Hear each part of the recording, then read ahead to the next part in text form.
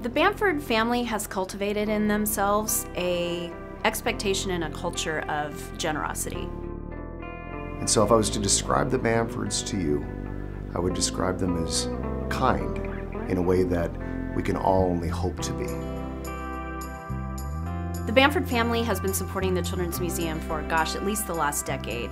In particular, Cal Bamford has served on the Children's Museum's corporate task force to try to really raise awareness of the Children's Museum within the corporate community. And one of the cornerstones of our work is making sure that the museum is incredibly accessible for all children and families. We're the only children's museum in the country to offer a pay-as-you-will admissions program, which means that people pay what's right for them. And Joanne Bamford was actually president of the board of directors when that decision was made, and it's been a bold move that we feel very proud of. And now with Holly as the current board president, we're doing some exciting work around making quality childcare accessible. All right, I think I'll go down the slide. Oh, you're in. All right, now we're fine.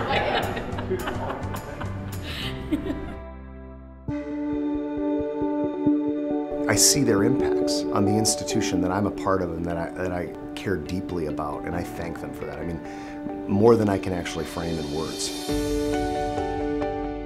Our freshman class, 68% of those students are the first of their families to go to college. 70% of them are receiving some sort of financial support. Over 50% are Pell and state need eligible Husky Promise students.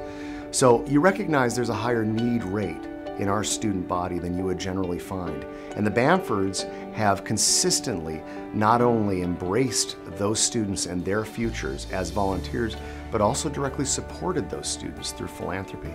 So what that means is our commitment is to access, to provide a super high quality public education in the South Sound to students that may have not had that access otherwise. Cal and Joanne are still so active on boards in leadership capacities within our community, and now you've got their children, Holly and Drew, serving on boards in Tacoma, and that's exciting to see. And you see the grandchildren volunteering in the ways that they can in our communities. They're digging in as a family to make our community a better place. I really cannot express the gratitude and I think the warmth that I have for Cal and Joanne and Holly.